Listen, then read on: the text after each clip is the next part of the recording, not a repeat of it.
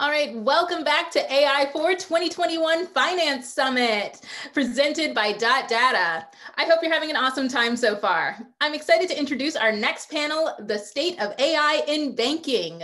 Please join me in welcoming our panelists to the virtual stage.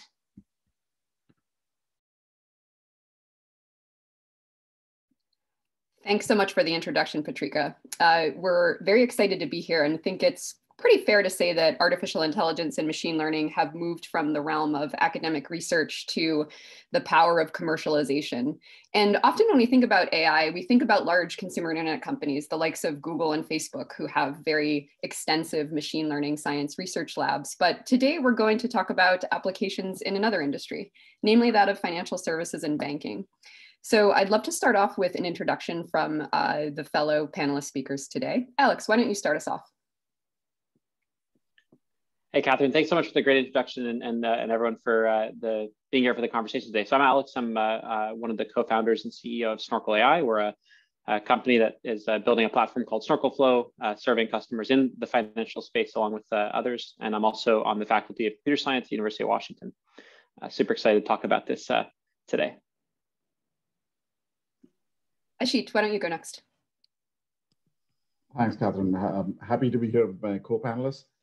So I'm Ashit Talabdar. I lead the AI machine learning initiatives at Moody Analytics. Brief introduction to myself. I worked in R&D and AI for over 20 years. I have a PhD from CMU in the 90s when literally AI was still in research labs. And I started my career at JPL NASA, so I'm the only rocket scientist here at Moody Analytics, probably in the panel here too. So, I did my research at JPL NASA for over 12 years. And then as AI kind of evolved into more enterprise type domains, I went to NIST where I started the data science program.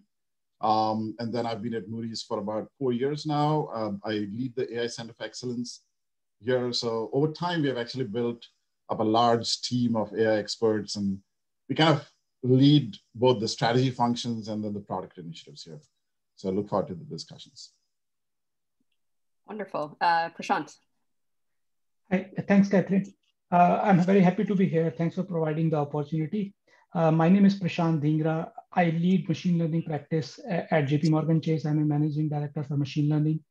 Prior to JPMorgan Chase, I worked at Google and at Microsoft. So I was heading machine learning for IoT domain at Google. And I also worked at Bing SQL Server and Azure machine learning product at Microsoft. I think I moved to AI at right time. I used to be a software engineer, and then in 2008, I was head of BI COE at Microsoft. And the stock market went down in BI, and the budget was crunching. So that time I took a position in machine learning. I moved to Bing from BI. And since 2008, I've been working in machine learning, and it has been a very interesting journey.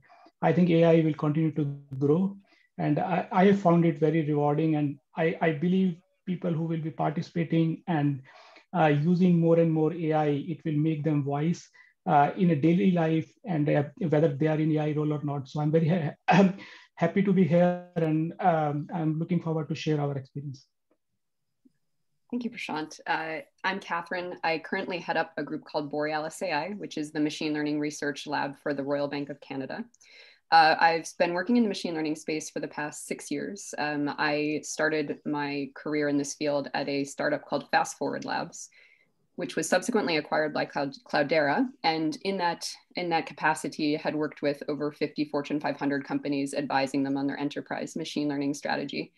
I bring a slightly unorthodox background. I started off my career in the private industry working for a legal software company and gained expertise in risk management and professional ethics in law firms. I had a stint as a professor, an associate professor of law at the University of Calgary, teaching how ethical paradigms were being impacted by new technologies. And so bring that ethics and governance lens to my work in machine learning, which is quite relevant in the field of banking as we think about compliance with regulation and all of the sort of beyond regulation ethical considerations we have to take into account as product developers and machine learning practitioners.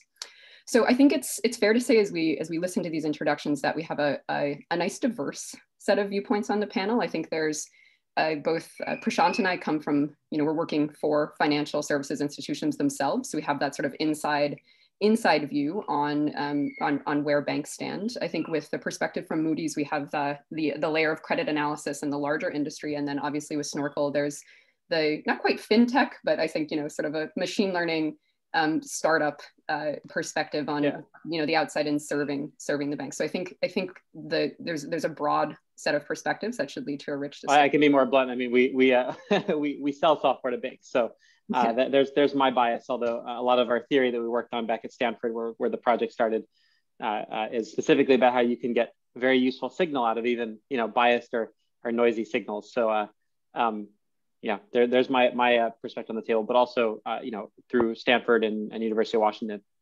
talked just from the kind of broader ML systems and ML research perspective with hundreds of Fortune 50 companies, including many of the major banks. And so I'm excited to kind of chat both with my Snorkel hat on about without details some of the value that we're helping to support in real deployments, but also just about some of the challenges and honestly some of the unsolved problems that I've heard echoed in just conversations in the broader space. So but anyway, Catherine, super excited to proceed with the discussion.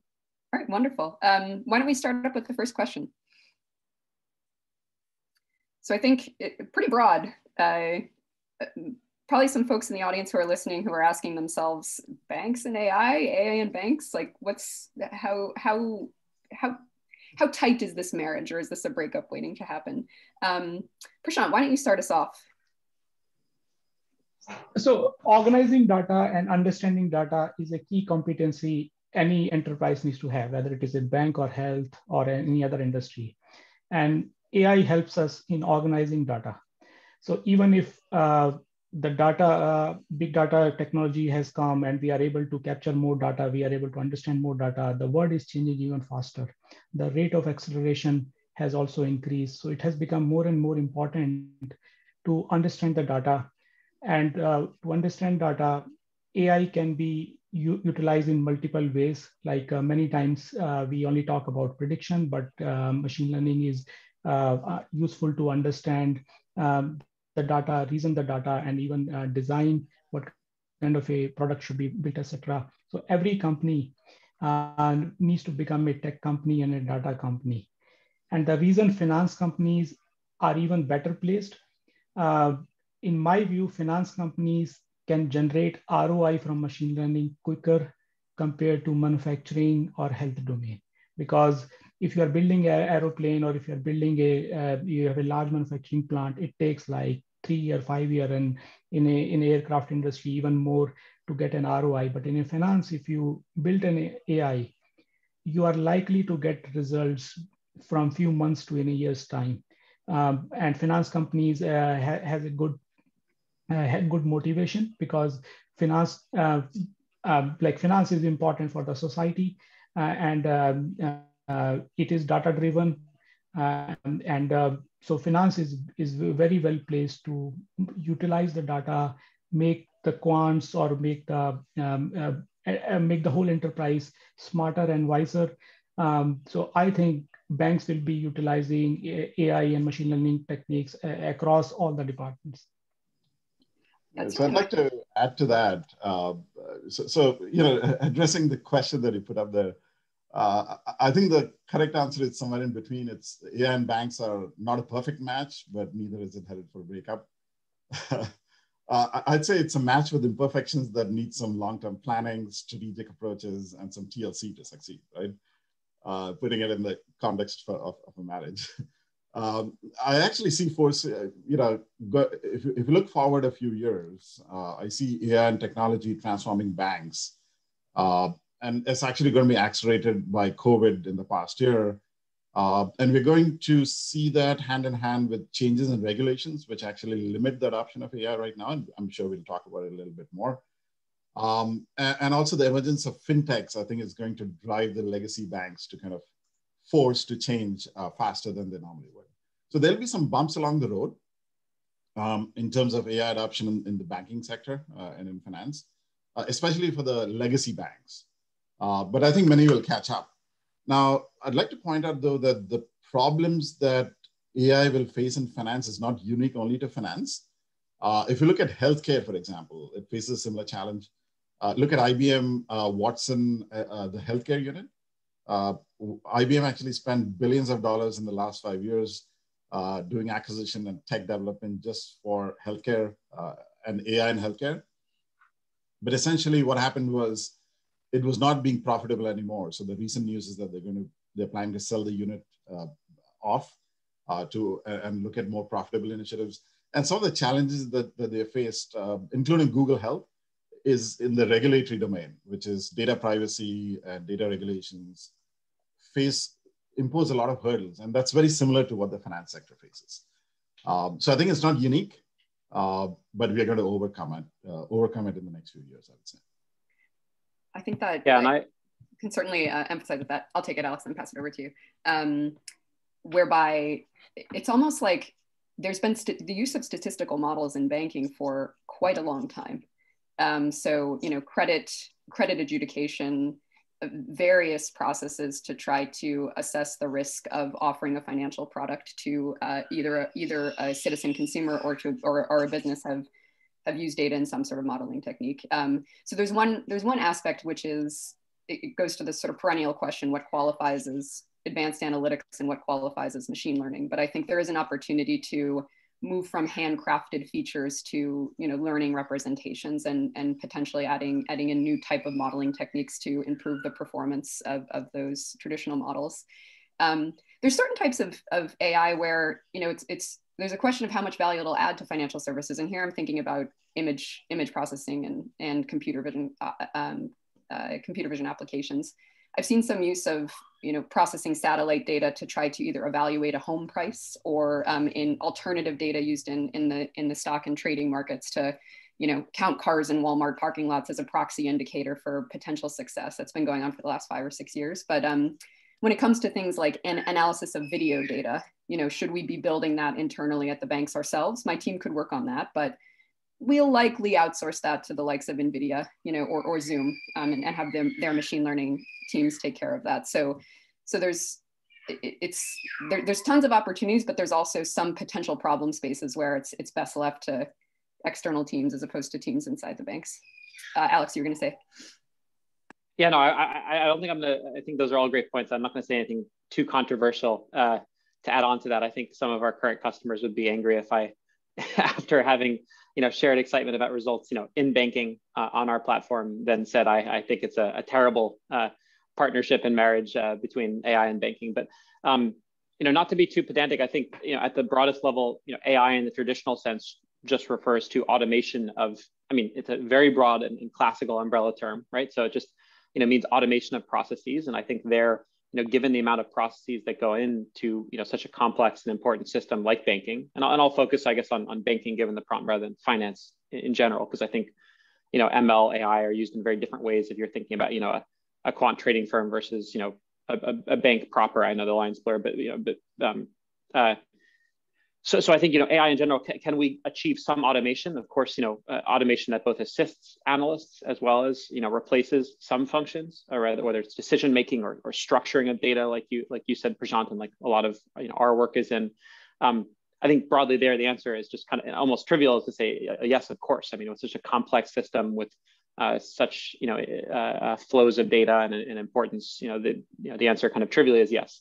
Then you kind of get the next concentric circle of machine learning, where it used to be called statistics, and now it's machine learning, or it used to be a logistic regressor, and now it's a single layer deep neural network. If you're if you like that joke, not really a joke, I guess that's how things are phrased these days. But machine learning has been used in that there have been statistical models being used in banking and finance for decades, right, for centuries, depending how you define it. So there, I think it's undeniable there's value. And then you get to the question of, what a lot of people refer to and are excited by, and a lot of us are working with, which is kind of modern, ML methods that are getting people excited. Often you're talking about, deep or representation learning methods like you referred to, Catherine, where you're not only learning a machine learning model, but you're kind of learning all the features and a lot of the kind of architecture of the model just from scratch with data. You can handle all these more complex unstructured data types like text, PDF, websites, image, video, time series, beyond. And there, I think obviously we work in that space. We've seen some of the places where it provides value, working with, obviously customers in many verticals, government, medical, insurance, retail, but also, with some, major US banks currently as customers. But, I think it has, there's a great opportunity there, but there are, obviously significant deficiencies with how it's being kind of the standard way of using these modern techniques today. When you come to, banking or really any other industry where you have, considerations around things like privacy, auditability, just consequences. You're not predicting cat versus dog. You're making very momentous or important decisions, and you need to be able to audit and interpret and react. And also where you have a lot of data privacy, you have a lot of expertise that needs to go into preparation. And I'm assuming we'll talk about some of those interesting challenges and opportunities, as the panel goes on. But I can give, the quick perspective just of where I'm coming from. Most of our research originally at the Stanford AI Lab for many years with an open source project called Snorkel, and now in a company called Snorkel. We're very creative namers, where we're building a platform called Snorkel Flow that's serving, many Fortune 50 customers, including in banking, also in the government side. So many of these areas where you have, very private data, lots of expertise needed, very important decisions around this data. To give a sense of applications, often our platform is used in the banking world to do things like help make decisions or extract information from complex documents, PDFs, news data, news feeds, network data even.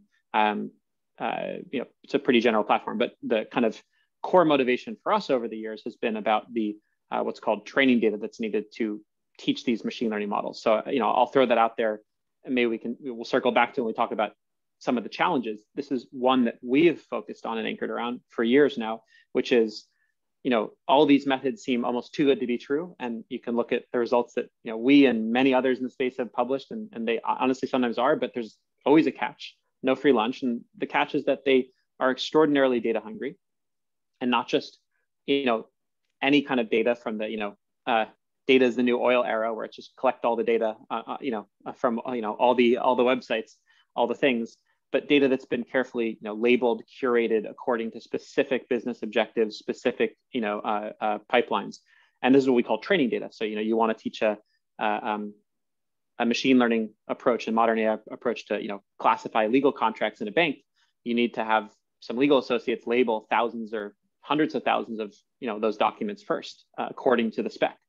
And so this is really difficult when, you're not labeling cats and dogs, which you can do cheaply, or stop signs, but you're labeling, highly complex, private, and data types that, and the way you're labeling them shifts constantly in regard to, objectives. And so I think there are many challenges, but how you manage that data that fuels all of this AI progress is one that we focused on, that I think is both, highlights the opportunity. We're working on programmatic ways of handling this that have been very, had some, nice successes, but also just the challenges that, this is the foundation that modern AI rests on, is tons and tons of nicely curated data. And, you think, oh, banks have lots of data, but, is it nicely labeled, or is it easy to get it labeled or set up in the right way for modern AI? The answer is mostly, no. And so, anyway, I went way too long, but I think I'm dipping into not just the excitement part, but the challenges part. But I think the answer is, I think there's significant challenges with just taking all the exciting AI progress, and especially deep learning progress we see, and just plopping it into the banking world, really just like there is with government, with insurance, with medical, with any kind of, serious setting, but also tons of opportunity. Anyway, I waxed too poetic, so I'm gonna cut myself off. I think Alex already transitioned us to the next question, which is, the various challenges that banks face. So we've touched a little bit upon regulation, but I think we can go deeper in that. And then Alex, talked a lot about the fact that I think it's right. We went through the sort of data is the new oil era. And I think a lot of the financial services institutions, and this goes across industries, they've absorbed that, that they need to have a lot of data, but they haven't always thought about it with an eye towards labeled training data sets to support supervised learning applications. So that's definitely one area. Prashant, how about some others? So regarding the challenges, not only bank has this challenge, but other enterprise also have this challenge that and bank are impacted more. So if you think about machine learning gives you abstract information from data. And if you look into even complex neural network, each layer abstract the data, pass it to higher level layer up to a point where your task is done. So it's all about abstraction. Now, historically, banks have used statistics, so they follow equations. And if something can't be written in the form of equation, it requires a significant change that now the life is based on approximation and abstraction, not on equation. And it impacts all industry, but I think it impacts banks more. Having said that, I think I have seen a significant progress in bank. Once we explain the concept, banks are more and more willing to follow this path. And many times we hear this concern about regulation. And I personally think that regulation also impact Google and Facebook, and probably they are scrutinized more. So if they have overcome that challenge, banks can also overcome that challenge with the right education and with the right leadership in place. The one area where I see, which I see a big challenge in innovation in ML is most of the time we hire PhD or graduates who bring a lot of expertise and skill, but we require also experienced ML leaders who should know what is a good experiment versus what is a bad failure. Because companies keep doing an experiment and then they say it failed. So on one side, we need to encourage good experimentation, but on the other side, we can't just keep on failing and saying that these were experiment. So there needs to be a clear philosophy. What is a good experimentation versus what is a bad failure? And once we have that philosophy, and if we then move the needles toward good experimentation, it turbo boosts the innovation. So I think that is a key area we want to focus on. And by focusing on good experiment, one can innovate faster. And this goes back further to the data. Like earlier, we talked about data challenge. So that one requires label data, but ultimately the goal is how well we can monetize our data, what information we can get from it, how we can make our quant and like workforce more wiser so that they can make better decision. So with the right experimentation, we can get the meaning from a data. We can also explore what kind of a new product or what kind of a new philosophies needs to be brought in. And that's why banks can even beat fintech, because they have large amount of data, and with the right amount of exploration, they have a competitive advantage. So in my view, the biggest challenge is how we enable the good experimentation. Yeah, I just want to, oh, sorry, I should go on. Yeah, I tend to agree with that. And that's where I think the legacy institutions have some challenges, because they have a lot of data, but many of it is siloed, it's fragmented in legacy systems. And that poses for the legacy, the incumbent banks, a challenge for them to leverage the data and build AI models that then add analytics and value on top of the data. So that's one, I guess, area where banks face a challenge. The incumbents don't have the legacy systems to deal with. I'm sorry, the newcomers, the fintechs, don't have the sort of the legacy system to deal with, so they can actually build the IT, the technology superhighway from scratch. That makes it easier. Talking about regulation, I know we touched upon that. Prashant talked a little bit about it. We see some recent emphasis and research progress on explainable AI models. So AI is typically black box, as we refer to, compared to the credit decisioning models in the past, which have been statistical based. But I think with some recent progress in explainable AI models, we're going to see some better adoption of AI across the board in credit decisioning, KYC, and so on. The other thing that banks, I think the incumbent banks face, the challenge that they face, is that on one hand, they must manage the scale, the security standards of a large enterprise, right? Because they have these legacy systems to deal with. And on the other hand, they have to achieve the speed and the agility, flexibility of fintechs, which can move much faster. And I think I've seen a lot of motion around that, where now the legacy banks have set up innovation units. I mean, we are part of a innovation unit from which the AI Center of Excellence operates.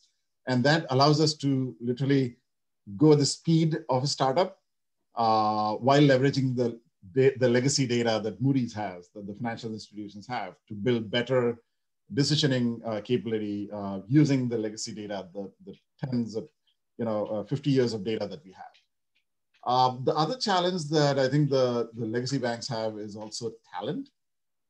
So there's a lot of expertise in statistical techniques using, traditional languages like R. But now with the prevalence of AI and ML, you almost have to upskill the existing talent base to avoid rocking the boat too much. And that's a real challenge that banks face, but they're going through upskilling of the existing talent. And then, my AI unit, we make sure that we basically hire people with deep AI expertise. And then we follow the hub and spoke model where we provide the AI expertise and then the business units actually provide the business needs, the business drivers. And that's a very nice way to actually build up these AI initiatives quickly over time. It's interesting because we have the same model. So the hub and spoke where, the team that I lead is the machine learning expertise, and then we partner up with the different business lines to deliver applications. But I do think one of the challenges is finding requisite domain knowledge to both inform the structure of the model, going back to Alex's point, and really understand the business problem. We talked a little bit about banking versus finance, but I think this becomes particularly acute in collaboration with our capital markets colleagues, because the space, if we think in bank, in the consumer retail banking world, we'll build out personalization applications into the mobile application, and it takes some time to understand the space, but there's sort of an intuition that the teams have, even if they're not, deep domain experts in financial services. But once we get into derivatives pricing, where, as we've discussed, there's today the legacy functions are quite complex and take quite a long time to compute and execute. And so there's an opportunity to use functional approximations using, the modern toolkits to trade a slight bit of accuracy in favor of computing the price or risk of a financial product in seconds as opposed to days. So there's a lot of benefit, and my team will bring in the skill set, but it takes us a couple of months to read the textbooks on derivatives and really understand the space, as well as the legacy infrastructure environment. And I think the second part where it can be tricky is just getting a machine learning system into production. And building the right integrations. There's always decisions of the short term versus the long term. Which platform are we going to upgrade across the enterprise? Where are we happy with some hacky solution where we'll throw away the code in a couple of years? So I think these are standard. This is outside of the domain of AI. It's sort of any innovation in a legacy environment, but we certainly see that. The other one that I wanted to touch upon, going back to Prashant's point on experimentation, is, and again, this is across, I think, traditional industries, the comfort with uncertainty, both in the early phase of the product development process, where we're not sure if the model is going to converge. We're not sure if we have the data. So I think about it as fitting the square peg of experimentation into the round hole of KPIs and business results, where there'll be a little friction and having the business partners that we collaborate with be comfortable with the fact that this might just not work. It's not like we're not managing risk like Agile, where we're cutting down our sprints to 2 weeks with the knowledge that we want to get feedback on features before we commit to a long-term dev. It's like, it could take 2 weeks and it could take a year, we just don't know before we start. And then the second cultural shift, I think, is comfort with a probabilistic output. Prashant, you talked about these layers of abstraction, but I think there's reticence, depends on the problem space, but particular with a client-facing application, reticence to predict cash flow incorrectly and lose customers' trust, not only around data privacy, right? So lots of concerns around ensuring that the trust is there and customers don't have a sense that we're using their data in an untoward manner, but also there's a broader shift to be done to educate the general populace in processing probabilistic outputs. And understanding confidence ranges, et cetera. And I find that actually a fantastic design question for AI product development at scale, but it can slow things down because sometimes the bank is not quite comfortable with putting forth a feature that has 50% accuracy or something. I want to move on in the interest of time. Our next question, Patrika, I think it's around concrete use cases. So let's do this one a little quickly as we move through, but how about for each of us sharing one particular opportunity or use case around AI? Okay. First of all, in general, the reason I changed job from Google to JPMorgan, I saw that there is a regime shift happening, that earlier product company used to build a product using code like Microsoft, then Google built product using consumer data. So there is a lot of opportunity to build enterprise solutions which Google or Amazon can't build. Like even if they are building various AI solution, but they can't build it for finance domain. So I think there is a lot of opportunity in finance and other domains where, depending upon data, solution needs to be built. So now going specifically, so you will see like there are various problems which are considered unsolvable problem. For example, whether if you try to build something for explainability for the whole world, or AutoML for the whole world, or even reinforcement learner for the whole world, these are unsolvable problems. But the opportunities we have is like when we work in a bank, if we constrain a problem to a domain, we can convert these unsolvable problem into a solvable problem. So that's the personal motivation I saw that regime shift, and I changed job, and that's how like we hired other member. And we see that once we have that data related to bank, so whether it is a NLP data, which is it may be earning calls, or it may be how trading happens, one can build a lot of things which rest of the world or rest of the product companies can't build it for us. So that is the opportunity I see it broadly. So I will not be able to share explicit detail about the use cases, but I see a lot of success by constraining a problem to a domain, finance domain, and then solving it.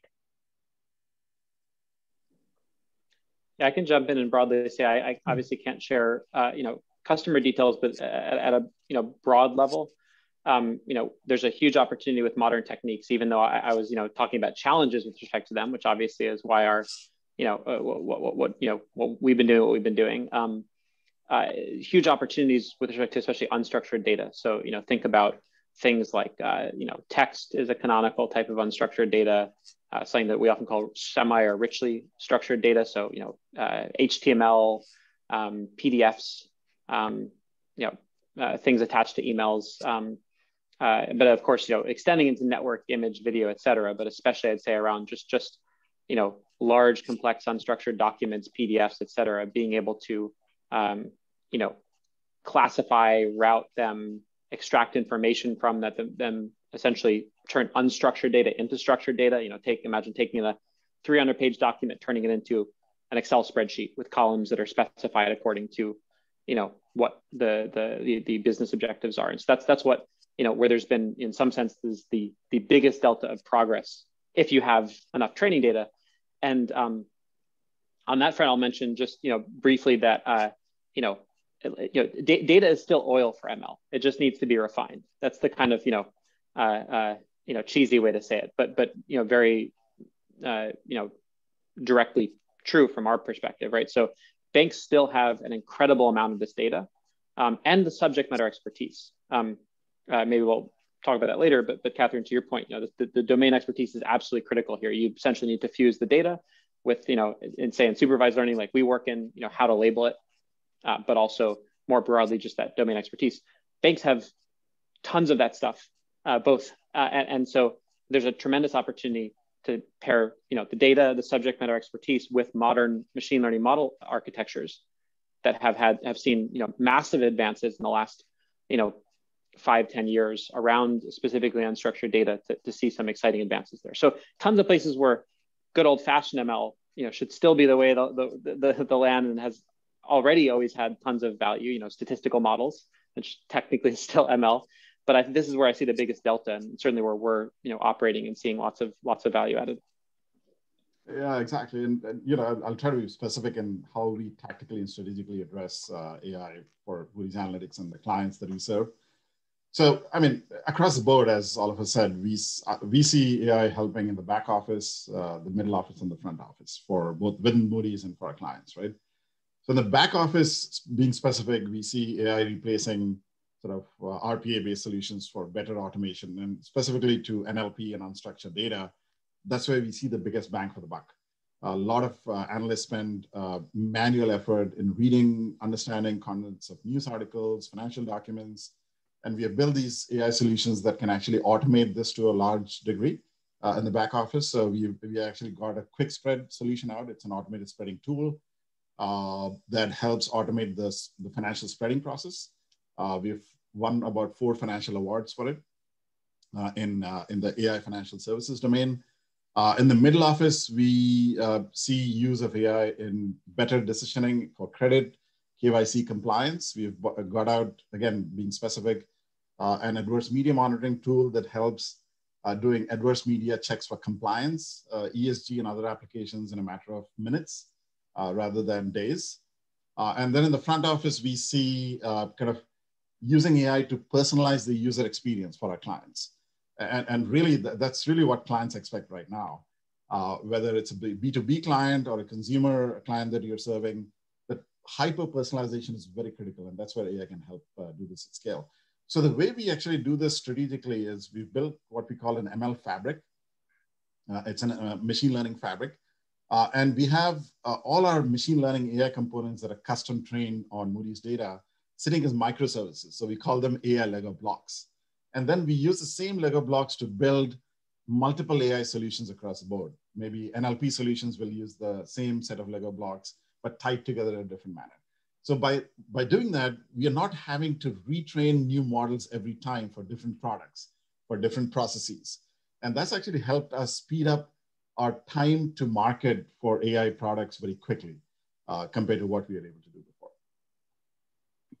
I think that's great. I'll talk about one that we talked a lot about, supervised learning applications. So having that labeled data and cross-checking the predictions that you have against the ground truth to improve performance over time. But there's another domain called reinforcement learning, which in short is applying a technique to a sequential decision task to try to optimize or minimize something by taking the right actions over time to achieve that goal. And so we actually found this is going back to banking versus financial services, but we found a great use case of reinforcement learning in our financial markets around executing a trade, in particular to achieve a trading strategy called VWAP, the volume weighted average price, which is a very common strategy in the markets. And for reinforcement learning, quite nice to use because it's a clear objective function to aim for. And so we found, at the beginning of the day, client will come in and they might have a bulk order of stocks they want to sell or buy.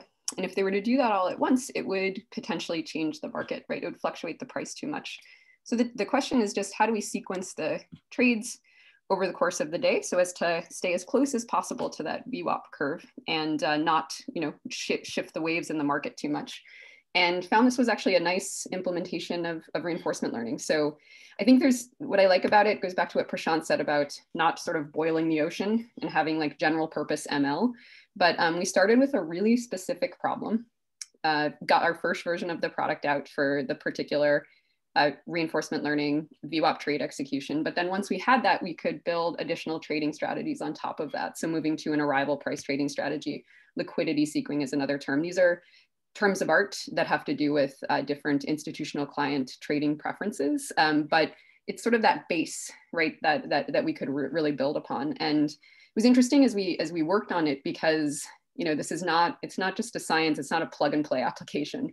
There was a lot of work that went into handcrafting the input features, having the backbone recurrent neural network sort of time series data model that could capture market information. So I think it's really exciting space, but again, started off with solving a really precise problem and scoping it down, having it very narrow before expanding and building on top. Pratika, why don't we go to the next question? All right, so this dovetails with regulation, but as mentioned, I think traditional regulation has focused a lot on consumer protection. I'm coming from Canada, so the regulatory paradigm is a little bit different than that governing consumer rights in the United States. But definitely the case that the compliance departments in financial services companies at large have not historically been thinking about questions like bias or explainability of models. And it goes back to the fact that, you know, we've been using statistical models for a long time, but traditionally we were able to name, you know, the list of our input features and likely the associated weights with those features, as opposed to potentially having sort of a black box where we're not sure exactly how that input leads to the output. And so this is a question we think a lot about at Borealis. And actually it's been an AI opportunity for us where we've got a team working on a automated model governance and verification platform. So it kind of falls into the broad range of ML ops, machine learning operations tools. But we're seeing it as a sort of, an opportunity to help contribute to the dialogue around fairness and bias and take it from the domain of principles, right? Sort of do no evil, you know, sorry, no jabs to Google. Treat people fairly, right? This becomes quite dicey because, and I think the interesting challenges that we face is that we think when we use these terms qualitatively that we know what they mean and we agree upon their definition, but when forced to define that formally in a modeling context, suddenly we might realize that in the example of fairness, there's 21 different technical representations of this apparently uni-representational, univocal term. So I think it's an interesting time, you know, in the machine learning community as we're seeing this need to formalize these definitions lead to interdisciplinary discussions with the legal community, you know, the sociology community, and intertwining that with technical communities to come up with the right solution. Ashit, you'd mentioned a little bit on sort of developments in explainable AI and how that might lead to evolution and regulation in evolving the dialogue. My take in Canada is there's a new bill that recently was released. It's called Bill C11. It has provisions relating to privacy as well as the almost like GDPR, the right to an explanation for the output of automated decision systems for sensitive use cases like do you deserve a loan, should you get a job, et cetera. But the trouble is that they didn't actually define an explanation. Right now we're in a status where basically the legal experts will say, someday this is going to go to court and a judge is going to say what part of a machine learning pipeline actually needs to be explained. And I kind of see the same with GDPR. So I think there's the way we think about explanation in the technical community, but that's not always what, if you ask a legal expert, you know, what an explainable system looks like or what needs to be explained, it's not always the features and the weights. So I think that's sort of the tension I see in the space, alongside the ambiguity of the definition of fairness and bias. Yeah. I mean, the reality is that it's a very fast-moving field. Things change almost weekly, if not even more frequently, right? So I think if you want to really set up an enterprise AI strategy, one thing you have to do to ensure sort of AI fairness is set up organizational AI governance and standards. And that has to be comprised of AI experts, business experts, AI ethicists, and data experts for sure, right? We talked about data a lot. And this governance body and the governance framework will really make sure that the data is being leveraged responsibly, data privacy laws are followed, and that's changing every year, as we see in terms of GDPR and other initiatives in Canada. I think even in the US, it's going to come down pretty hard. That's my projection. And also bias in AI systems. So the one thing to remember is that biased AI algorithms can actually potentially result in AI systems that make costly mistakes, that reduces customer satisfaction, and ultimately, actually, more importantly, damages a brand's reputation. And one has to be very careful on that front. So this needs to be addressed by governance and standards. And one way that we look at bias in AI models, AI models are built by human beings, and we use data that could be biased. So continuous back testing and validation of these models on new data with data experts to make sure that there's no inherent bias that's creeping in with terms of using old data or particular types of data without reflecting the full population is one thing. Now, on the flip side, though, I think that AI can actually help in responsible lending. There's a large portion of the worst population that does not have access to credit. And now you have a lot of humans and banks making decisions. AI can actually help speed up the credit decisioning process and help serve the underserved population by using non-traditional methodologies. So, obviously we need to make sure that AI systems are unbiased and responsible and transparent. But on the other hand, there's a lot of benefits of AI in banking because it can help the underprivileged, the underserved right now. And we have cases even in this low interest rate environment where folks are having to pay 15, 20% interest rate because they need the money for day-to-day activities. And the AI can really help there. And just to jump in, I mean, I think that this is a very classic high-level argument here, and I think on the one hand, and the most important hand, I think right now, societally and functionally for enterprises adopting AI, we are at a kind of difficult point with modern models with explainability and even being able to certify any notion of fairness.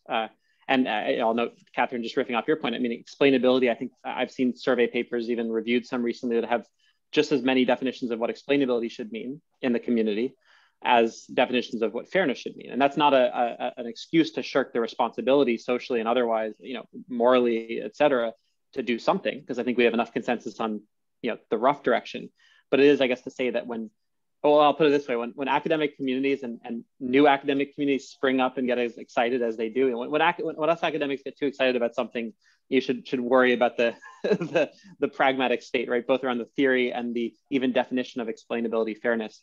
But I do want to say, obviously, the high level opportunity with any AI system, ML or not, is the ability to make systemic corrections when you have some bias. So if we can solve this challenge of detection, and I'll get to just some high level notes on that in a second, then obviously, you can correct the bias more than you can correct the bias. You can write a couple lines of code and correct the bias you've identified in ways that you couldn't with, say, a bunch of analysts who are just using their gut instinct to make loan decisions based on what they feel like about some person who applies. And so that's always been the opportunity. And I think we still very much believe it. Identification is often the hard point there.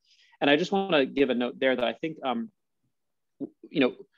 there's so much motion even on the theoretical understanding of how to interpret what is a modern, especially a deep neural network doing, that I think there has to be a mix of kind of, theoretical and kind of core approaches to explainability and fairness and bias, but also just pragmatic techniques. So I want to riff off something that, Prashant, you said earlier about just good experimental design, right? Setting up, modular components that can be evaluated well is one answer to interpretability that is still going to be one of the cornerstones. Using simpler models when complex ones are not necessary, being able to audit how your data is labeled, that's something that we focus on. Basic pragmatic things are going to be the mainstay, I think, of responsible AI practices today until the academic fun kind of resolves on the core principles, which will happen, but not right away.